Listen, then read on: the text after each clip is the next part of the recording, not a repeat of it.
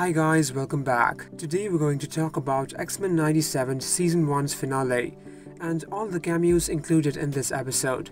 Very firstly, the Uncanny Avengers are seen, where we get to see Captain America again, and yes, Iron Man is also seen standing beside him. When the electricity returns, they are with President Kelly. We also see Daredevil, and that too in his comic-accurate suit.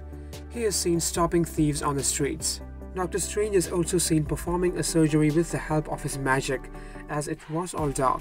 The Prime Sentinels are seen attacking Black Panther's home, and here we also get to see him. And then later, T'Chaka is also seen. Dagger and Cloak are seen along with Daredevil. It's been ages since we saw them. In Magneto's dream, we see the Scarlet Witch, Quicksilver and Polaris standing on the boat with Rogue. Mr. Fantastic is also seen through Morph in space. We also get to see the real Psylocke.